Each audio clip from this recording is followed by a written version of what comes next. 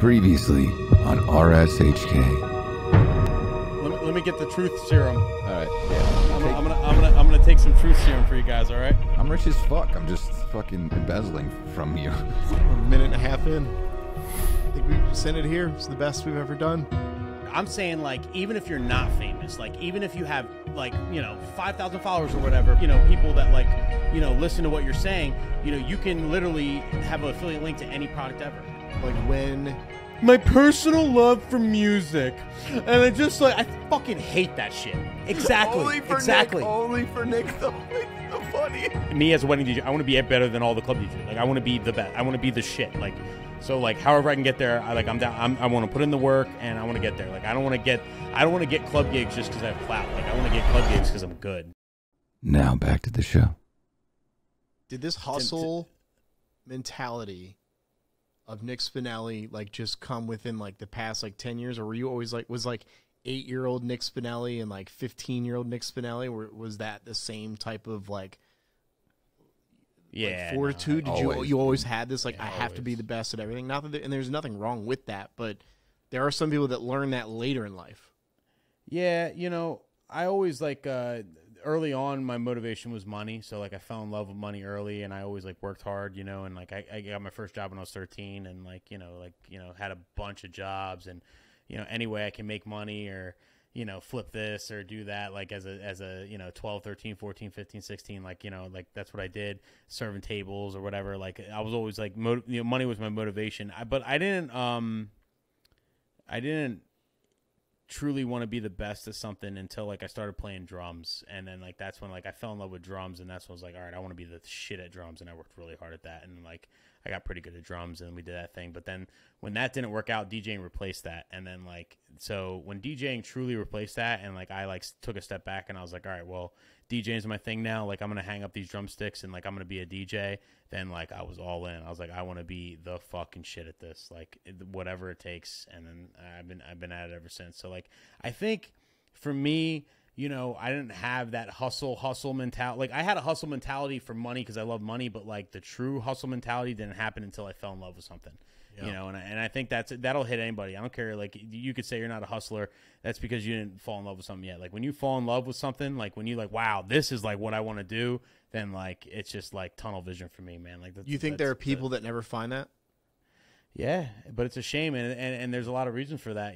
Some people just play it safe and just, like, get a regular job and just, like, listen, like, I want benefits, I want to support my family, and I want to keep it safe and keep it pushing, and they push the other stuff to the side, and it's a shame. And especially, like, with the internet and stuff, you can make any profession work, you can make anything. It breaks my heart to see people work jobs that they don't like, just for the money. It's, like, the worst way you can live. Like, Living to die, man. Yeah, and it's just like it's when it comes to, like, happiness and all that, they say, like, money doesn't buy happiness. Like, big thing with money, that I kind of realized, number one, like, obviously you want to do what you love to do. And if you do what you love, like, life is great, right? Sure. But when it comes to, like, money buying happiness and stuff, I think, like, the major key is, like, money buys freedom. Like, when you make a lot of money, then, like, you're able to, like, afford the freedom to, like, not have to work. And that's when that's where the happiness comes from. Like, money buys freedom. Like, when your bills are fucking paid, and you can and then you also love your job on top of it, and then you just pick and choose when you want to work or whatever, and then in between you just have a great time and have the freedom to just hang out with your family, or, like, like, that's where the happiness comes from. And that's what I've always kind of, like, strived for. So. You were talking about the social media. You can kind of make a living off of social media. And I think I can't remember if he hit record before or after or whatever, but you were talking about you're making money off of social media, and you've obviously are in that field where your YouTube channel, and I've been watching you for a very long time, well before Nick Spinelli was getting Missy Elliott to comment on his videos, and I'll get there in a second. Appreciate you, bro. On that, but I always appreciated your videos because, and I'll just be blunt, like we always are in the show, there are a lot of videos out there with a lot of DJs that tell a lot of dumb fucking shit. And a lot of them are in DJ idea sharing. Just throwing that out there. Sure. But when I came across and stumbled across your stuff, like, there's stuff that you've said to me on a video, and I literally walk in this office and go, okay, I was doing it all wrong. Like we gotta do it the Nick Spinelli way. Why do you even care to give? Why did you start to care to, I guess, school the DJ industry? I guess maybe that's the kind of the terminology we should use. Like, well, what gave you the drive to go, I'm just going to start creating videos and, helping DJs? To get booked. Okay. I got hired at SCE, and I was up against however many DJs were at SCE at the time that had catalogs of content, catalogs of logs, hundreds literally of like all the content you can imagine to get booked. And I start with SCE, and I'm like, how the fuck am I going to get booked for SCE when all these guys have all this content out there? Like, you know what I mean? Like, I have nothing, and like I really can't. And I was also in a position where like I couldn't use any content from like my last company because like my boss was super fucking butthurt that I left. Right. So like there was nothing I can do. I was in a tough spot. So I chilled, I fucking slept on it. I smoked on it. I was like, what the fuck am I going to do here? How the fuck am I going to get booked against all these guys? And then I thought to myself, well, I have some very strong opinions about weddings and how to DJ and yada, yada, yada. Right. What if I made some videos, right? And I set a goal. I said I'm going to make 10 tip videos, each one about a different tip about how I prepare for weddings, what I do for weddings, whatever. And some of it's like more on the controversial side, I guess, whatever. But it's cool. Like, I'll put it out there. And I was like, I'll put these out there.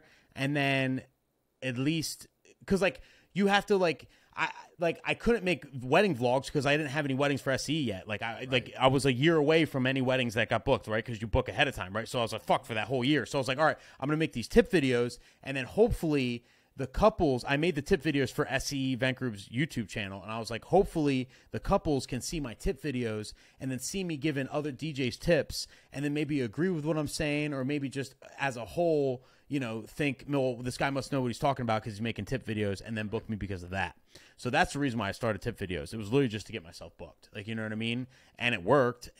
But like, honestly, by the second video, I was hooked. I was like, oh my, like, I didn't get any play. No one gave a shit at first, but like, I was just like, oh my God, like, this is fun. Like, actually, I really kind of fell in love with making videos and like putting my opinions out there and everything else. And I got into it. You do love your opinions. I mean, and I know that there are people that, sometimes don't like you giving your opinion. Some people really love your opinion. And that's what's fun about it, to see the reactions from some people, and like, just to put it out there, just to have like a platform, any platform, even when I was like super small, so like, I fell in love with it, and I was all in. I made like 30 something videos for the SCE Event Group YouTube page.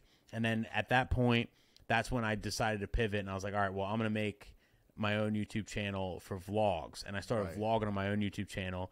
And then once the pandemic hit, I was like, well, what the fuck? I got nothing to vlog. Then I started doing my DJ tip videos on my actual channel, and then I built the channel up. So like, I started my YouTube channel as it is now. Yeah. I started that in August of 2019. That's when I bought my first camera.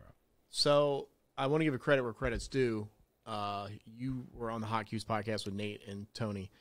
And you said that breaking your leg was one of the best things that ever happened to you. My God.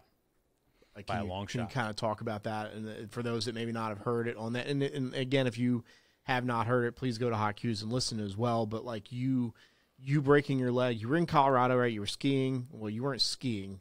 You were in a parking lot. Sorry, I didn't mean to laugh at that, but I felt bad. Because I got wind that you broke your leg before you had announced it. Like, and whoever told me was like, yo, just don't say anything. Like, please. I was like, well, of course not. But, like, you broke your leg in a parking lot on ice or something, right? Yeah, remember I said earlier, like, it's funny how life works out, right? Like, life has a funny way of falling in place. And, sometimes, like, I'm not religious at all, but, man, like, even thinking out loud, like, it's there's kind something of hard. It's hard not to believe there's not something out there, because it's unbelievable how shit works. So some other force, because it's fucking unbelievable. Like, so I go to Colorado, right? We plan this trip out. It's super fun. We rent an Airbnb. We're having a great time. So we snowboarded the first day. It was a fucking great time. I was fucking ripping. And then the next morning we wake up, we get super high. We're in Colorado, so we're smoking these fucking crazy ass shits, right? I forget what the fuck they're called, like keef. It's fucking like a ball of wax, fucking rolled in keef on top of a fucking other wax, whatever. Like, I got we got wrapped in a blasted. blunt, wrapped in all that. Yeah, it's just all fucked up, right? So fucking like, stupid. We're getting blasted, right? We're eating our cereal in the morning, and then like we roll out to the parking lot, and I got a little pep to my step. I'm fucking excited. I'm walking to the fucking shuttle, and I slip, and I fall back on my leg, and I break my leg. I know right away the fucking thing's broken. Nate's like, bro, get up, walk it off. I'm like, dude, this shit feels fucking different. Spiral fracture, widening of my ankle, surgery, literally was out. I couldn't walk for 3 months, right? And then like and still dealing. I still deal with it today. Like it's still not perfectly healed yet. It's fucking insane, this injury, right? Fucked up injury. Jesus. At the time, I'm like, oh my god, I'm Game fucked. over. I'm fucked. Like I'm fucked. I gotta do. I bought a scooter. I'm doing these weddings with a scooter. This is terrible. Wait, I who can't do fucking anything told for you to get the myself. scooter? You hit me up for the scooter. You did. I tell was me like, the you scooter. need I didn't one of even think these about the scooter. motherfuckers. I ordered Wait, it right Kevin away. told you to get a scooter? He did tell me, yeah. New scooter, everything. But like, it's insane how it changed my life. So like, this was my second pandemic. So, so I broke my leg and I'm like, oh my God. So now I'm stuck home. I can't go anywhere. You know what I mean? I missed 2 weddings because I literally couldn't. But then beyond that, I did all the rest of my weddings. It was only like, around surgery and all that. But I was sitting at home. I was stuck at home because of this fucking broken leg. Number one, okay, the first thing, the blessing that came out of it is I'm having a son in a couple weeks, and that's because Let's fucking go, bro. I had a broken leg, and we can only do on top. You know what I'm saying? Gravity. God. Yeah. So Did Nick just say, do you know what I mean? As though we didn't know what he meant. Ladies and gentlemen, the tincture just kicked in a little bit. that's probably why. I mean, literally, I made like my little boy with a broken leg. Number one, but number two, I'm stuck at home with nothing but my thoughts, right? And I'm sitting there, and I'm like, all right, I gotta fucking. There's nothing else I can do. I gotta grind this shit out, and I didn't have a lot of like content, so like I started booking all these fucking guests on my show. You know what I mean? To like fill up like the show space because like I didn't have a lot to talk about. Especially because it was like off season 2, but I had a broken leg and everything else. So like, I booked all these fucking guests, and I finally had Chris Villa on my podcast, and he's the one that fucking kind of like opened it up to me because like we got into talking about like TikTok and all that, and like I was thinking like and while I had a broken leg, I was thinking what can I do for content, and I thought I was like it would be pretty cool to like start filming myself live at weddings. Nobody's done that. I'm the first. I don't give a fuck. If you like find someone who did it before me because I haven't found them yet. I'm the first one to film a live mix at a wedding and post it somewhere. Like nobody films like live shit at a wedding. Like you know what I mean? They always overdub something or whatever, especially in like the or it's TikTok just the crowd format. Correct. Right. So I'm like, well, I could like film my routines, and show the crowd reaction, all that. Like that could be cool. But I'm like, but then everyone's gonna steal my routines, right? And it's true, like everyone does steal your routines, like it's a fucking fact.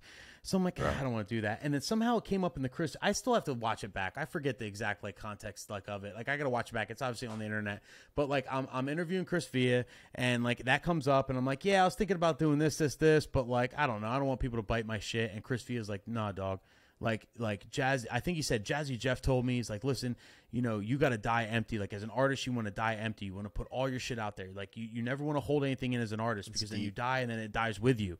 Like, all your artistic shit you want to put out there in the world, and that's your legacy. And I was like, yeah. And then like we finished the call, and I'm like, damn, that's actually, he's kind of fucking right. Maybe I should fucking post some shit. And then, so the weekend before I interviewed Chris Villa, I happened to film my entire wedding because, and shouts out to fucking Styles Davis, Asher. Asher asked me from DJ City, asked me to do a vlog for DJ City's YouTube. He was like, yo, can you do a vlog for the YouTube? Just film your whole fucking wedding. And we're going to do, because we're trying to do like wedding DJ content for DJ City. So like, we'll have a vlog for you from that wedding. So I had a wedding, and I cherry picked, right? Like, I had like 200 people at this wedding. So it should be a banger, da-da-da. So, and I was like, literally had a broken leg at the time. And then we filmed that whole wedding. And it's funny. So we filmed the whole wedding, and I was working with Paul. Shout out to Paul Knox, right? He was my MC because like I felt weird. Like the whole time I had a broken leg. If I was on the scooter, I brought an extra MC with me because I felt weird MCing with the fucking scooter. So I was like, bro, I would someone else. Die. I would. I felt die. stupid. I'd throw a stick in front of you, like Yeah. Nick, I would have paid you extra to literally do that. if I were Yeah, getting married. literally. So, exactly. See how easy like the whole show could go off rails. So like that's why I didn't want to do it. I would literally play like when you roll it out. I would play like a squeaky wheel sound effects as you like you came out on the dance floor. Yeah, jokes galore. So I was self-conscious about it. So I bring Paul. Right, Paul was the MC. And I let him know, like, we're filming for DJ City tonight. I'm going to film this whole wedding. I recorded the whole set, right, everything. I had a camera set up. And what's really crazy is, like, Santi, you know, one of my best friends, and, like, you know, my main assistant and everything. Like, Santi insisted on using his G7X for a second angle, right? B-roll He has, or like a, he has like a little. He has this exact like G7X, right? Like the little point and shoot camera, right? Yeah. And he's like, "Listen, man, I'll bring my G7X and I'll get a second angle for you." And I swear to God, when he said it to me, in the back of my head, I'm like, "That's like I don't really fucking. I get it." Because I'm thinking like, well, because I have my DSLR and all that, and I'm like, well, it's not going to be. And he has a DSLR, but he uses it for pictures. And he's like, well, I'll use this for second angle. I'm like, it's not going to be as good quality. I'm like, but you know what? But that's cool, Santi. Yeah, do that. Thanks, man. Right? I blew it off. I almost told him not to do it. I almost thought that like, it's not needed. It's not necessary. Whatever. But I'm like, whatever, Santi, do it. And sure enough, he's the one that got my viral video. He fucking filmed the G7X, and he got the one girl who reacted to my Party in the USA fucking routine, and the rest is history. And so, like, I used his G7X footage. It was literally shot. It was shot in landscape, so like it was shot this way, and I zoomed it in and made it like vertical for the fucking thing, so it wasn't even good quality or nothing. And but I overdubbed the audio, obviously, because I recorded the audio, and that's what I decided to. So the first TikTok I released was I think I was going to teach me how to Dougie. No, I was going we will rock you into teach me how to Dougie, right? So I posted that, I think, and it did like decent. And I was like, all right, cool. And then I did the second TikTok I posted of live Party in the USA or whatever, like the routine I do, going from Party in the USA to Britney Spears. 34 million views, I think, on TikTok, and that went viral. And I never forget, I posted it, and by the end of the day, it hit 1 million views. I never had a video hit 1 million views in my life, obviously. And like I poured a drink, me and Steph were freaking out. I'm like, oh my god, no fucking way. And then that's when and then obviously I'm like, all right, well, and then it blew up in the next days, and I'm like, okay, well, holy fuck, this concept that I thought about, like this live shit, it fucking works. Right. Like, I got to keep this shit pushing, and then I just fucking hammered the fuck out of it. And I made a commitment. I posted a TikTok and a reel every single day, I think for like 60 days straight. And you know, just hammered it. And that's when, you know, that's kind of how everything blew up. But like, the moral of the story is, you know, I wouldn't have done any of this without a broken leg, without talking to Chris Villa, without fucking, you know what I mean? Like, without DJ City, without Santi. Without DJ City, without Santi fucking recording that angle, without Asher, like Styles Davis, like asking me to do the fucking thing for DJ City in general. I would have never got that reaction. You know, the viral video is luck. You know, like it's got to be the right video, and you got to post at the right time, and the right people see it. Like, it really is luck. Like, it's got to be a great video. Don't get me wrong, but there's plenty of great videos that don't go viral. You know, you got to get that one lucky thing, and then when you get the lucky thing, then you got to hammer it and like keep, you know, and then blow it up after that. And like, that was my lucky break. And you know, it's insane how life works out, man. Like, it just, you know, the broken leg fucking changed my entire life. Like, when I say I am in a completely different situation. From how long ago was it? Were we October 19th? So it was 9 months ago. Yeah. Well, it would be 9 months because, you know, an absolute 180 situation in my life. Like, unbelievable. How'd you feel that Missy sliding in your comments and saying hello? So Missy never yeah, so I did try. By the way, I did try. I promise. We reached out to people. There's only so much I can do, you know, like. Dude, I don't she know did her. Enough, bro. Missy was crazy. So like, I post that video. First, Missy comments on TikToks like, "Yo, this motherfucker's killing it," and I'm like, so I pinned her comment, right, and I'm like, "Wow, Missy Elliott commented on my video. That was cool." The following day, she tweets my video right on Twitter. I don't even have a Twitter, by the way. That's where I saw it. Yeah. So then she tweets my video on Twitter like, "Yo, this motherfucker's killing it." I'm like, "Holy shit!" She tweeted me. The next day, she posted on Instagram. I'm like, what the fuck? It was like it was like one a day. It wasn't all at once. Like it was insane. Like it was like you were still thinking about it the next day. Like I don't understand why. The next day she posted on fucking Instagram. My Instagram gets like 1,000 followers like this. Right. It's like fucking nuts. Instagram was nuts too, because like, so like I had the viral video on TikTok, and then I started blowing up on TikTok, and then I was like doing my thing on TikTok, and TikTok was rolling, right? Every video I posted, you know, I'm in the 6 digits. Right. Life is great. Instagram, you know, I'm posting videos, and I got, you know, I've had videos, you know, 100,000 ish on Instagram, right, which is great, right? And you know, and then other ones, you know, 20, 10,000, whatever, you know, doing my thing. Sure. And eventually, I kind of like, you know, stopped posting on Instagram. You know, like not posting. Like I stopped posting every video that I post on TikTok on Instagram, because I was kind of like thinking like Instagram has all my DJ followers, and like, you know, if it's not like the greatest idea of all time, like I don't want to post it on Instagram. You know, if it's just a blend or something, like you know, I feel like I'm gonna get flamed on Instagram for it, because like it's just a blend. It's not like anything super creative, so like everyone's gonna judge me. So like, you know, I have that like insecurity, right? But then one day I'm like, who gives a fuck? Let me just post like, this is just a good video. Like it's just a good video, right? And then I stopped like then I started posting on Instagram again when I was posting on TikTok like at the same time, and then I had a viral video on Instagram get like almost 10 million views, and it was just a blend. It was literally just me like beat mixing from one song to another. Nothing special. That was it. And that opened up my eyes. I was like, so The simplicity of it. regular people will fuck with just like a great mix. Yeah. So I don't have to overthink this. So then I started hammering Instagram, and then later on, so we're talking like June, July, that's when I was able to actually like really blow up on Instagram. Like after I blew up on TikTok, because like I realized the niche on Instagram, and then yeah, like it's, I don't know, it's all fucking nuts. I can't believe all that happened. I still can't believe it. Bro, if you think you can't believe it, so you hit 100,000 followers on July 1st. Right? Is that when it was? That's I literally just looked back through our text, because I texted you and I said, 100K, who the fuck are you, you motherfucker? Right? So hang on. So let me look you up real quick. Let me see where you're at right now. DJ Nick Spinelli is now at 204,000 followers. So you've gained 104,000 followers. Oops. Don't do that. Hold on. 1 second. Radio silence. It's cool. This is the beauty of this is I can cut this whole thing, but I'm totally fucking not gonna. No, please add his just black screen right now. Tell me you forgot to plug your fucking dummy battery in. Oh, no, I literally pulled out my dummy battery by accident. Oh, well. Can you hear me now? You don't pull out. So. You can hear me, right? We could hear you the whole time. Yeah, we couldn't see you. Yeah, sorry, I pulled it by accident.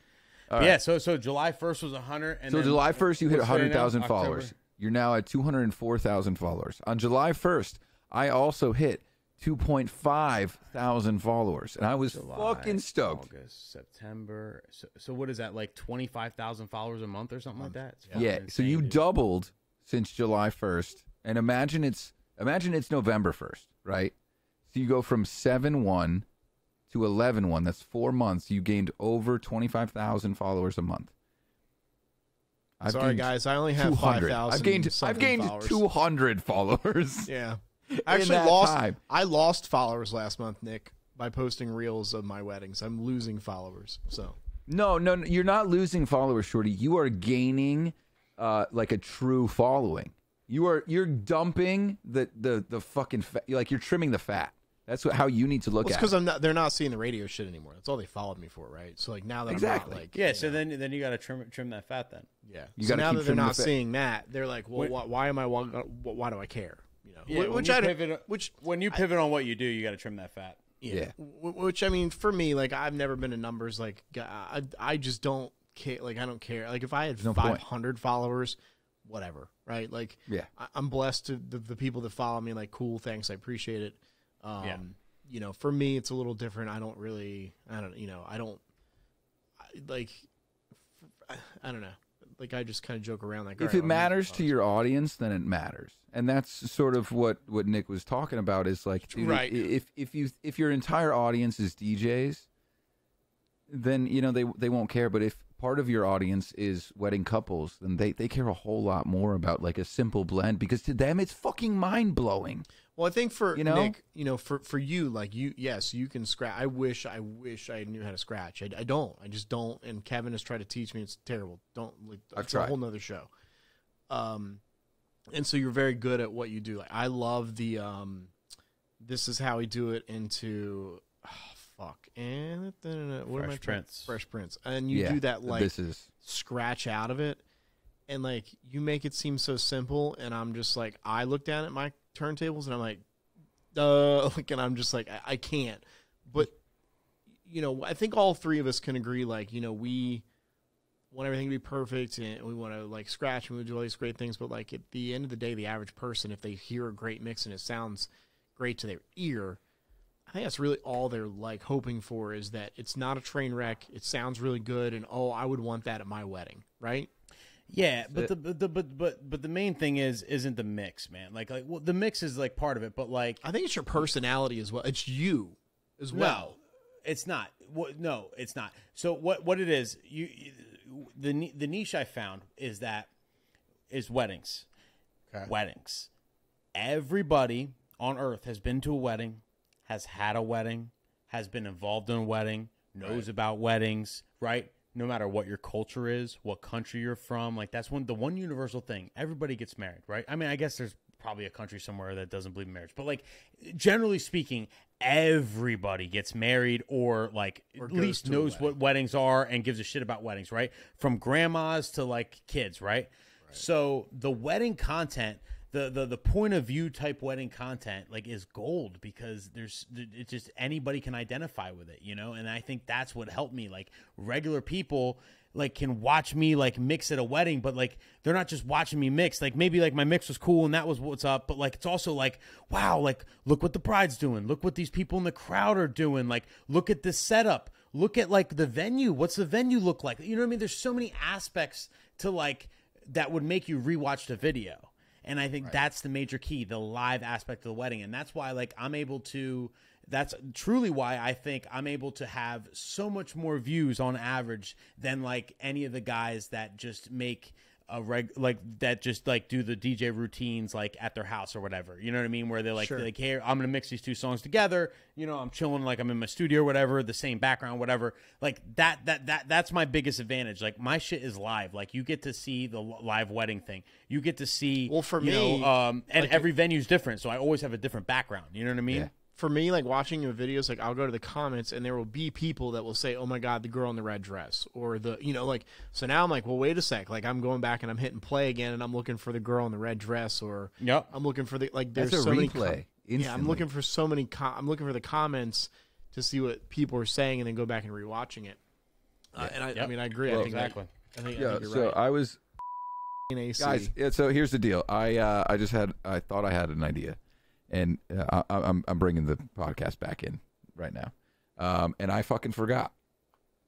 No, not an idea. You had a story. An idea. I had a story. What the fuck do you mean an idea? About being at the Park Savoy in New Jersey, and then I just fucking go blank, and I'm fucking like hitting my desk right now because I can't fucking think of it. You see what I got to deal with, Nick? You see this? I don't know. I just hear a bunch of people turning off the podcast right now. That's what I hear. They turned off Hopefully. an hour. People I'm kidding. Just like You've been bro. You got so many fucking dick squeezes that they're gonna stay here through this shit too. They're gonna listen to me. Oh, stop. Oh, so hang on. This is a point that I do have to make. What is that you've gone from fucking like absolute super high, and like humility has just consumed you every single day, dude. Like I've never seen you as such a humble guy. And what do you want me to be like? No. I'm not saying what I want you to be like. I'm saying what we were in college. Nick, could you be an asshole for the next like just 20 minutes of the show until we're done? Can you just be a fucking jerk? No, I can't. Listen, you know what happened, can't. Kevin? I reached my 30s, bro. I'm in my 30s. I'm just chilling. Jesus, I'm we just chilling, man. bro. Fuck. That's just I'm you're fucking still chilling, in man. your 30s, Shorty. I'm Shut about the to be fuck up. 40. No, What, you're not. You're 30 37. You're 39? No, I'm 37. I'll be 30 in He's April. 37, Nick, dude. Nick, I'll be 38 on your favorite day of the year. What, 420? Yep. Nice. So, 38. I'm going to be 34. Yeah, so we're only 4 years apart. Yeah, It Shorty. just feels like an eternity. I feel old. You know? No, bro. Same age, Every bro. day's just another day, bro. What's okay? So a couple weeks from now, you're gonna be a dad. Yeah. Yes. Nick, or Nick Jr. Is that like I know you guys talked about it on the hot cues, but Lil Nicky. Can we call him Lil Nicky because Lil he's Nicky, the Lil spawn of Nicky. fucking Satan? Yeah. Little How- Nicky. I have like so I don't have kids. I just have a dog. So Yep. I'm not married. I don't have a girlfriend. What's going through your mind? You better be a dad. Wait, A hang on. father. Can we please mention Booyah? Booyaka. Wifey? Like, Oh yeah, she's the one actually doing all the work right now. Yeah. Let's be Shouts to honest. Steph. Like, Shouts to Steph. shouts to Steph, man. Fucking A. Trooper. You guys have been together for like 15 fucking years now. Yeah, it's been forever, man. Dude, it's crazy. How'd you two meet? It's my ride or die. College. Valley. Okay. Oh, so Yeah. wait, so Kevin knew you guys have Yeah. all known each other this long? Yeah. Oh, okay, I didn't know that. Hell yeah. Damn. It really has been Yes. 15 years. Steph's a fucking legend. Yeah, yeah. Same girl. She's been forever. through more ringers than Yeah, all of us it. combined. She's seen everything. She's seen me go broke 30,000 times. It's not even funny. She stayed around. Bro. It's insane. She's seen the worst fuck up I've ever done at a wedding, like the story I told on my show where I played the metal song during the first dance. Dude. Wait, by accident. what? She was there for that. Dude, the fucking iPhone. She was fucking there for that. What song? I played the worst fuck up I ever did at a wedding. So I had two laptops and they wanted a Disney song for their intro song. So like I downloaded it on one laptop, but like I didn't think to transfer it to the other laptop, right? Like my main DJing laptop. So I played their Disney intro song on a separate laptop on like an 1/8" cord. And then like my main laptop had everything else because like I already had that on my hard drive. So like I played their intro song. They come out, right? The new Mr. and Mrs. whatever, right? And they come out and I left that laptop playing. And then like I fucking brought up the first dance on my main laptop. I played the first dance song. And then as the first dance was playing, the next song on my iTunes played on the other laptop. And that was the Plotting You. It's called The Father's Seed. And it was the worst possible song to ever play at a wedding. It's like unfucking believable how bad this song was. The song, so I like metal. I like screamo metalcore, like when I work out and stuff. So I listen to that shit. That's why it was Five-finger on my death punch iTunes. stuff like that? No, way harder than that. Oh, way so harder. much harder. 5-finger death punch is like bitch shit. Like I'm talking Yeah. like, "Whoa, fucking no," like crazy like, shit, like right? triple bass pedaling. Yes, like so insane, fucking right? hard. Breakdowns, dogon, dogon, dogon. Like I love that Breakdowns, shit, right? bro. Okay. So the Plotting You, The Father's Seed, if you listen to it, the song's on iTunes, obviously you look it up, but like if you listen to it, it starts out with the phone ringing, ring, and it's like, hello, hello.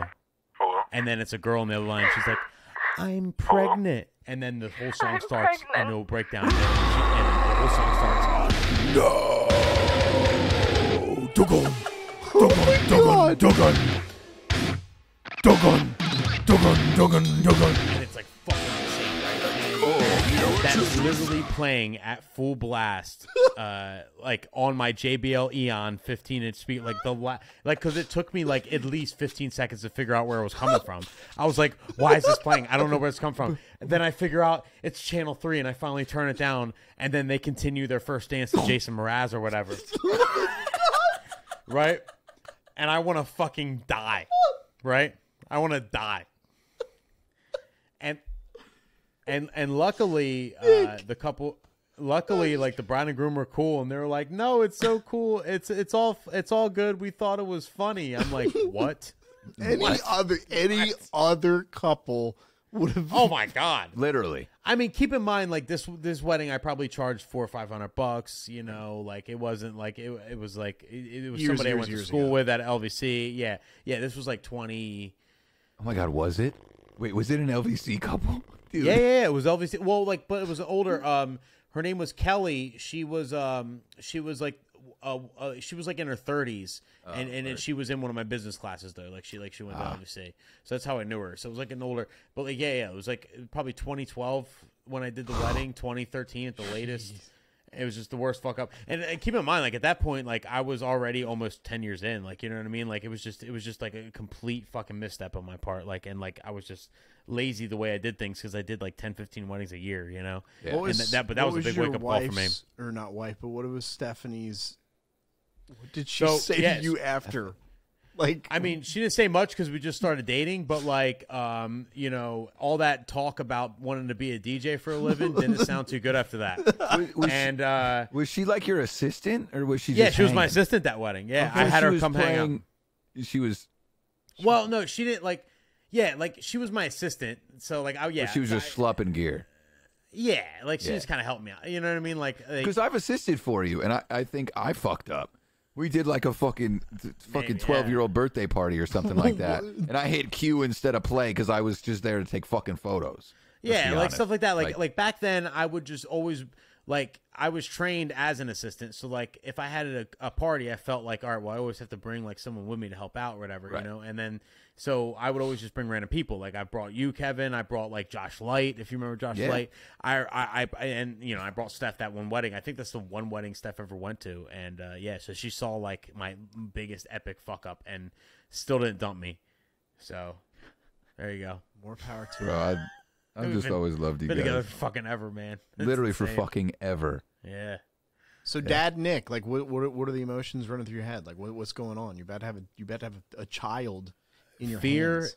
Fear, excitement, all of it, man. I'm just excited. I'm scared. I think, you know, because like we don't know what we're doing, but like I guess all new parents don't know what the fuck they're doing. So you know, we just got to figure it out. It's like a new challenge. I think throughout this entire pregnancy, like you know, you learn a lot.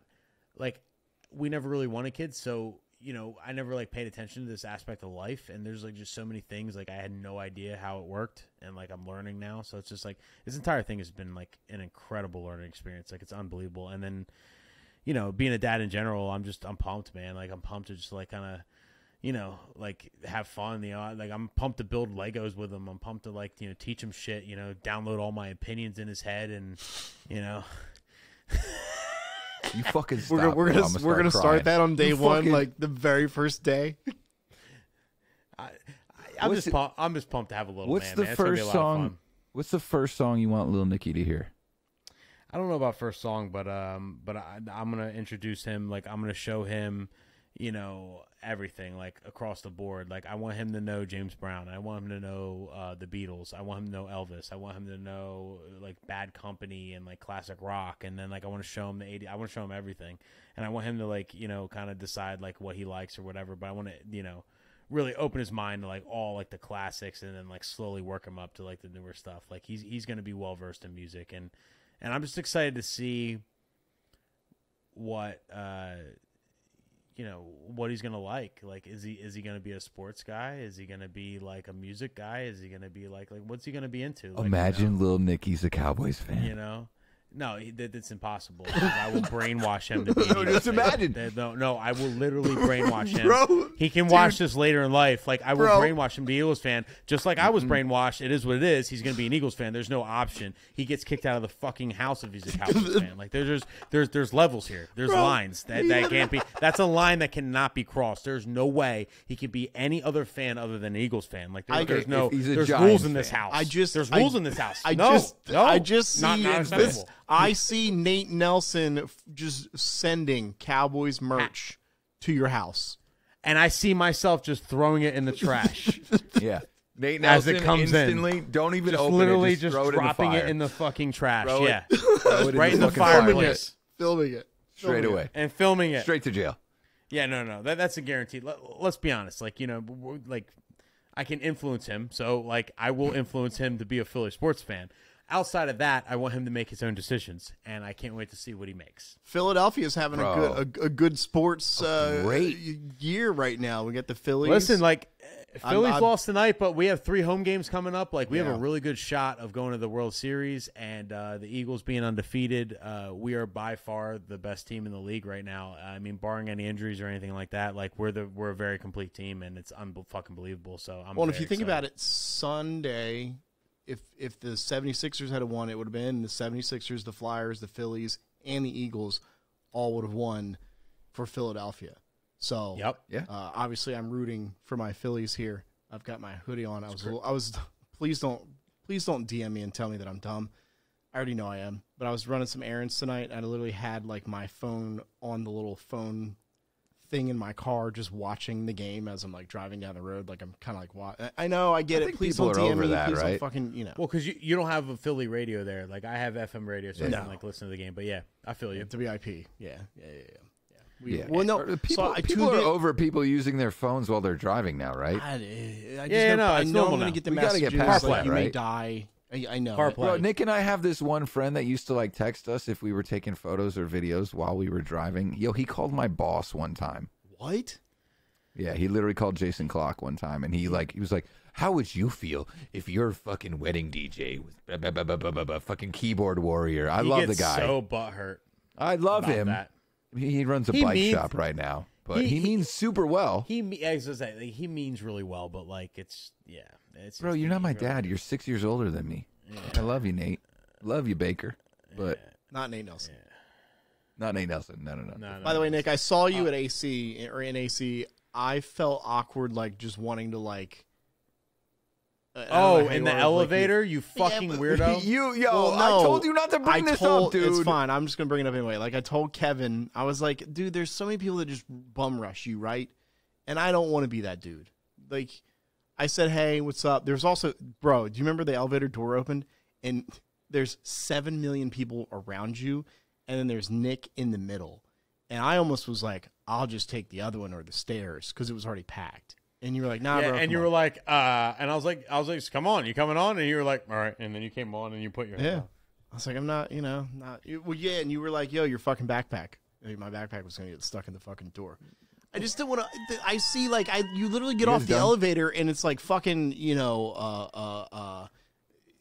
Kanye West, like people were, Yeah, but only in that situation. Like, it's just because it's a fucking DJ Expo. Otherwise, like, I know. I just don't want to be that guy. I'm just a fucking bro. Nick doesn't want to be that guy at the expo. Yeah, I'm not. I'm just saying I don't want to be the guy that's like like you're walking down the hall and I'm holding onto your leg. Like I don't want to be that guy. I said, "What's up?" I just leave you alone. One of my favorite things to do to Nick is to just throw someone in his fucking court. Like just be like, "Oh, you're a random guy. Yo, there's Nick Spinelli. Go hey." Yo, you know who was fucking like. I mean, he was so excited to meet you. He talked about it for like 5 years afterwards, or not 5 years, but like Tony Pre's dad. Oh, yeah, literally though. Tony Pre's dad. But that's different, man. No, that's but Tony Pre's dad's cool as fuck. Like I want to hang out with Tony Pre's dad. He's cool people. Like, Long Island motherfucker. Oh my gosh, got he's that got accent the and accent everything. to prove it. Yep. Jesus. You motherfucker. Are we doing dad jokes or what are we doing here, Kevin? I don't know, Nick. You got a dad joke? You're about to be a dad. About to be a dad. Have you been practicing? I'll be honest. I don't have any. I was like, right. yo, Nick's. I mean, I don't tell jokes like in that premise, like that premise of joke. Like I don't. Yeah, tell we're jokes reactive. Premise. Shit. Yeah, right? I just tell reactive jokes. I'm just whatever. I got You've plenty. been funny enough. I think this might be like the episode where we fully retired dad jokes, man.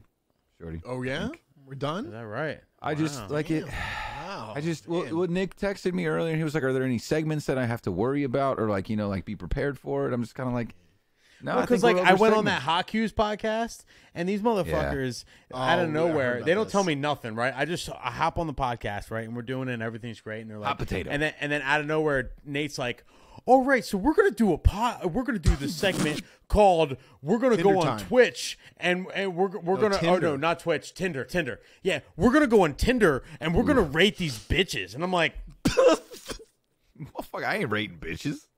"We're gonna what?" Yeah, like we're gonna bring this girl up and we're gonna like see if she's a good fit for Tony and like talk about like how she looks. I'm like, Yeah, they're not doing that anymore. Actually, I think they. yeah, because afterwards I was like, all right, first of all, you should cut the whole thing because that was stupid and I was awkward the whole thing because like I think that shit was stupid. Second of all, it's a fucking stupid idea. He's like, well, we might do it with like, I might just bring like my wife on and have her like rate for. I'm like, I guess that would work, but that's still fucking stupid. So that's why. That was the PTSD I had that triggered me to ask you. Whether or not there was some fucking segments I need to know about. Yeah, we don't have any Tinder time. I did tell Nate, I was like, if you don't do something like it, you like don't show the girl on the screen, but just tell Tony what to message the girl. Like you have to type what I'm telling you, right? Yeah.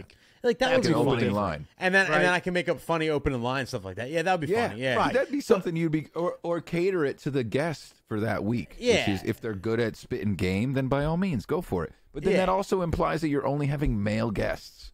Yeah.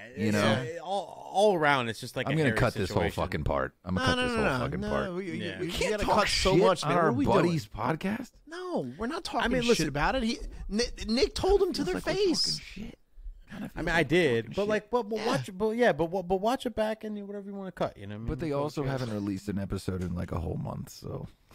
All right, now you have to cut it. And that's what's a shame. Just bleep that part. Well, I gotta get a little heartfelt for a moment, bro, because I've known you since I was fucking 17 years old, man. Like, thank you first off for coming on our podcast. Oh, my pleasure. Thank you for literally making me a DJ. Because if it wasn't for you wanting to buy those fucking turntables, then I wouldn't be doing this shit. Wait, what turntables? What are you talking about? You mean the SX? What? No. You needed cash to buy those fucking turntables. Not for the turntables, for the for the DJ SX when the SX came out. Kevin, just the original SX? Yes, Kevin. So, all right, let me paint the picture for you. You don't remember correctly. So, the turntables, Clearly. those turntables I got were given to me by another DJ that came up to me when I was at Sawyer's, and he was like, "Yo, man, like you should try turntables. I got a set I'll give to you." And he literally gave me a set of techniques, but they didn't work. And I remember, and then I didn't know any, and I'm so mad at myself. I wish I would have kept them because like now I know how to like fucking make them work. But like back in the day, I didn't know anything about turntables, and like so they just sat there. I literally they just literally just sat there. I brought them to Jersey with me, and then I ended up giving them to Seth. And Seth was like, "Well, I don't know what to do with them." And then he sold them, and then that was it. Like I sold them to Seth for like $200, and then like that was it. But no. So what I had a Newmark NS6, right? That's what I was DJing with. And the SX, the fucking Pioneer SX, the original, the OG SX, like didn't even have color pads yet, came out, right?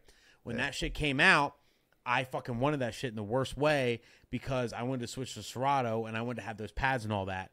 And I don't remember like how it even fucking came up or whatever, but you fronted me $1,000 to buy Seth's SX. It was a used from Seth. It was a used SX with the case, and you fronted me $1,000 to buy that so I can have it. And then I borrowed the $1,000 from you. I bought that, and then I paid you off, and that was like my first like real mixer. You know what I mean? And I'm gonna correct you there because you paid me money. You didn't pay. The total was $1,000, but you it was $1,000, right? Me your NS6. Oh, I gave you your yeah, that's right. I gave you. Do you still have that? So I was like, yes. You keep everything. You were a fucking pack rat. That's unbelievable. I'm glad you still have that. Because I knew you were going to be fucking famous, bro. Because can you sign it, Nick? Biggest bugging. Listen, can you bro, get a silver Sharpie and sign it? All the guys that I talk about being your dick squeeze, I'm fucking two-handing you like since 2007. Like. So I do still have it, Nick. And you see why I just said hey to you in the elevator and kept it pushing. See?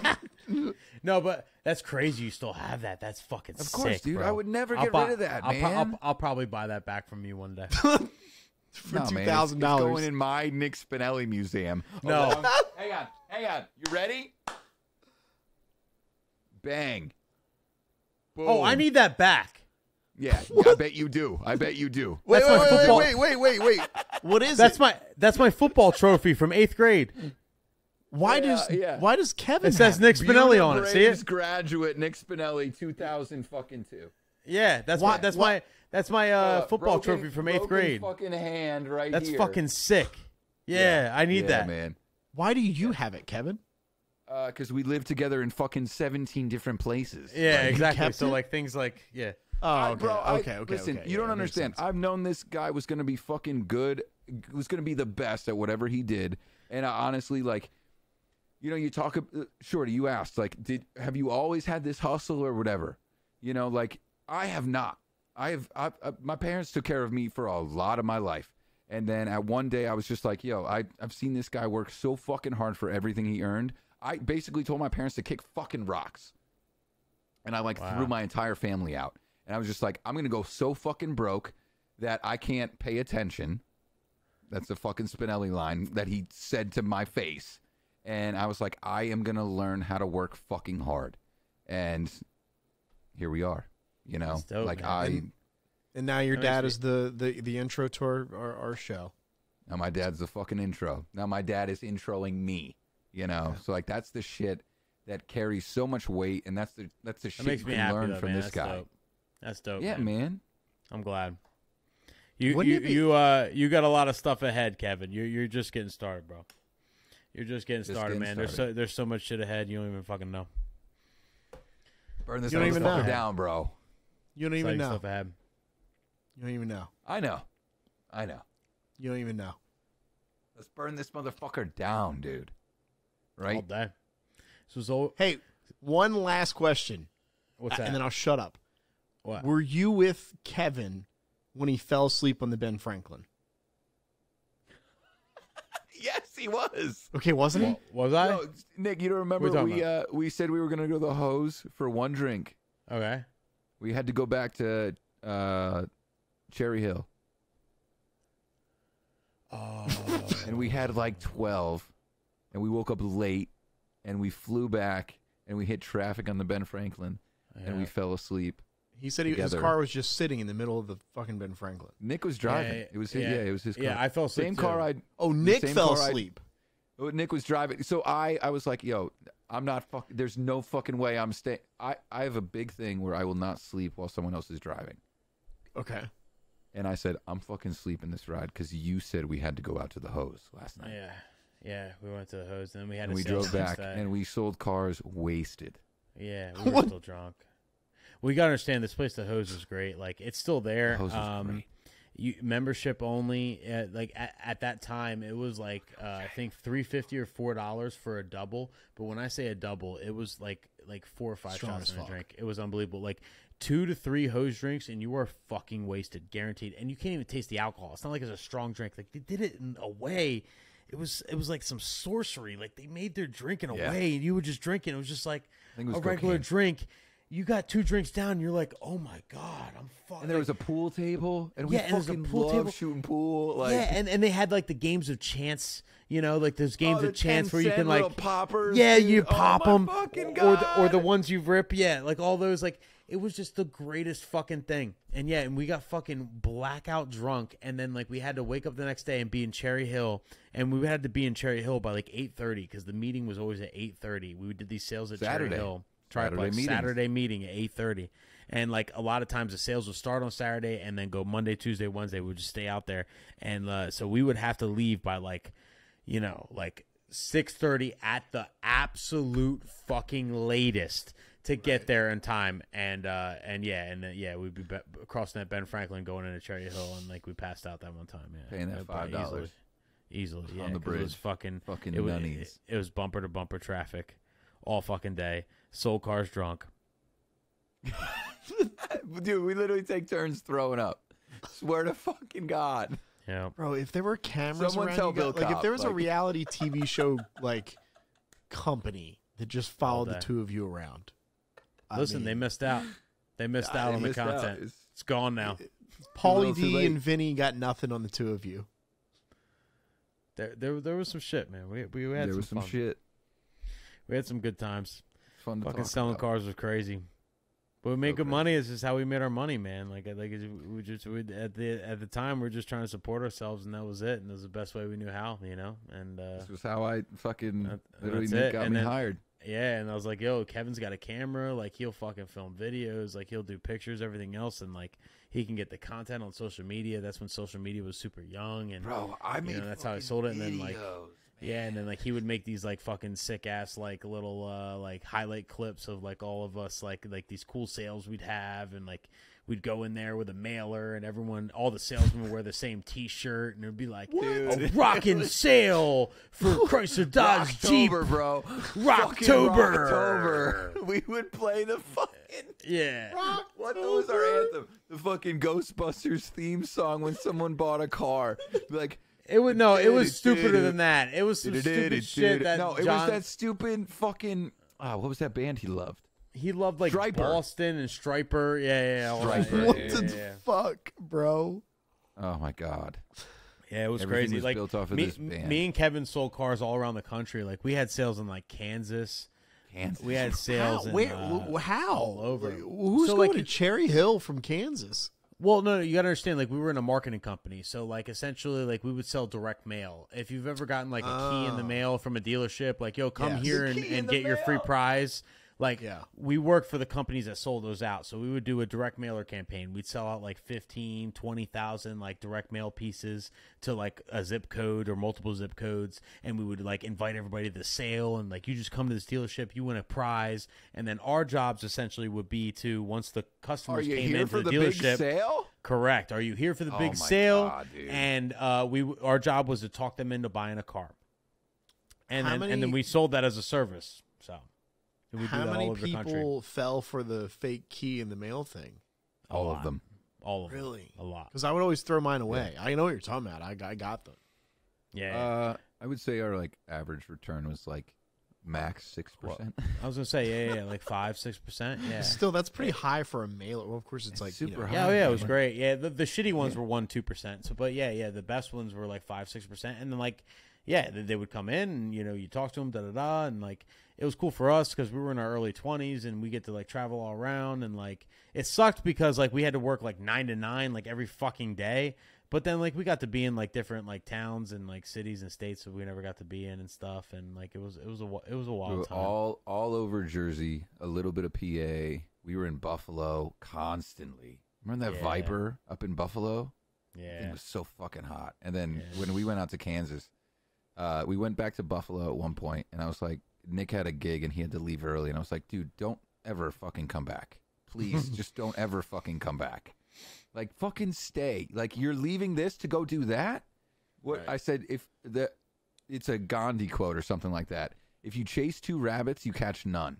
So just go chase 1 fucking rabbit. Like, I literally said that to him, and I was like, just never come back, please. And then I got an offer, and then like I moved back to Jersey, and I like our office was in Jersey, so like I kind of like made the guy that we were working for like think that like I was moving to Jersey for like the business, and then like a month later I just told him, I'm like, yeah, I'm out, I'm gonna sell cars, I'm gonna fucking DJ. And then like I left to DJ full time, and I left Kevin, and Kevin like kept working, and like he kept doing the sales for a while after that, a few months after that, and then eventually like I don't know whatever happened with you, Kevin, like maybe it dried up or whatever, but then you ended up getting like a job actually selling cars, and you were selling cars for a while, like out in Central PA, and you're doing that, and then like you were DJing on the side while you were selling cars, and then eventually then I remember me and you talking, and you were like, yeah, like I'm trying to like DJ for a living, and like car sales like sucks, and I was like, I feel you, and then like I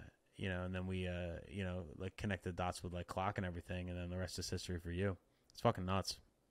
It's nuts, man. Everything nuts, happens man. for a reason. Bro, you guys could both still just be selling cars if you guys didn't just.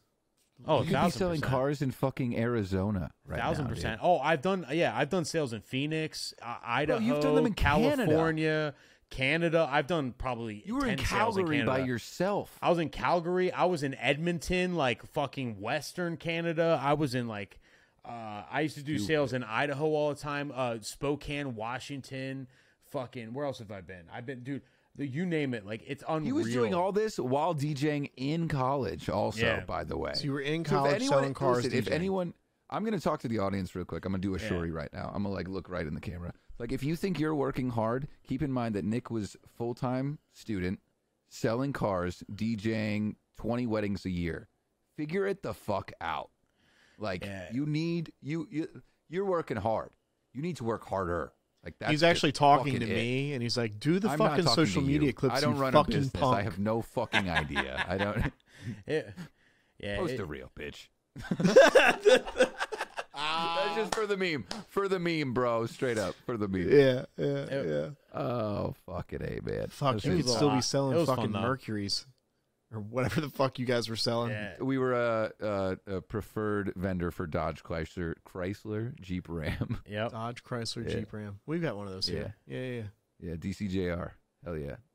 Fiat Alfa Romeo. Yeah. We've been around. We did Fiat too. Yeah, same company. They make Fiats? First. Yeah, so the Fiat owns Chrysler Dodge Jeep. Yep. Oh, okay. Wow. Yeah. So I sat in an Alfa Romeo. It was the first time that my ass hit the ground while I was inside a car. It was fucking amazing, dude. Yeah, but it's $100,000, so why would First Alfa in New Jersey I sat in. It was crazy. Yep. Yeah, we did some shit, bro. It was fun. Experienced some Here we stuff, are. you know. Listen, all part of the journey. It's all part of somebody's plan. His name is Nick Spinelli. You can find him at the Nick Spinelli Show on YouTube. You can listen to him on SiriusXM, Pitbull, Channel 13. I don't know what day. What day are you on? Fridays, 11 a.m. Yeah, Fridays, Nice. 11 a.m. Yep. Congratulations on that, man. It's just some big stuff. It's fucking huge, dude. Thank you, man. You and Missy Elliott just roaming around, hanging out, just chilling with each other. My girl, Missy. Nah. I swear we her, tried. When that happened, I hit my boy up, Gabe, and I was like, listen, I know you know her rep or something. Can you do something? I don't know. And so, then nothing ever happened. And then literally Thursday, Kevin, I hit you up about the Missy FM thing. Yeah, you hit me up. And a buddy of mine was flipping their station for a weekend to Missy FM because they were naming a street after her in VA. Mm-hmm. And I told him, I said, he wanted a logo done. And I was like, well, I don't do logos.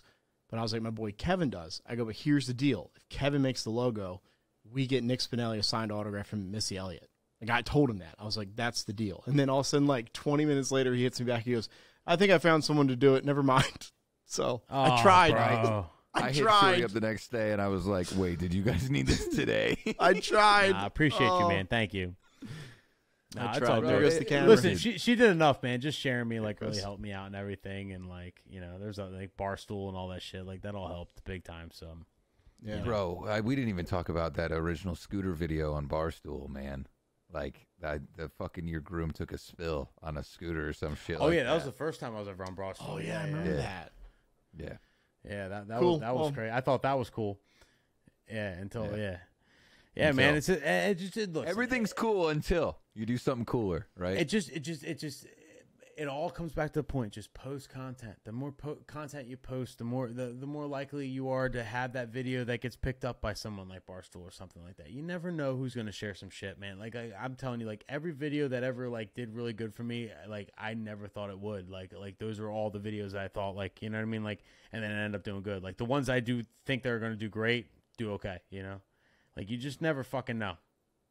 You guys, I have to pee so bad. Too bad. Pee in your fucking chair. Logan just peed piss on yourself, the podcast. Kevin. Literally emptied. I tried to empty a bottle so I could pee into it, but then I was like, "How do I pee into this? On this? It's thing? tiny enough. It'll go in." No, it is. That's for sure. But then there's the.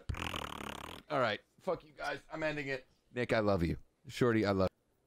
Love you too. Peace out, guys. Wait, not leave. Stop. Please remain seated. Thanks for checking out the Radio Shorty podcast with DJ Hi Kevin. New episodes drop every Tuesday wherever you listen to podcasts, as well as videos on our YouTube page. For exclusive clips and highlights, check out our Instagram and TikTok at Radio Shorty Podcast, and we will see you next Tuesday.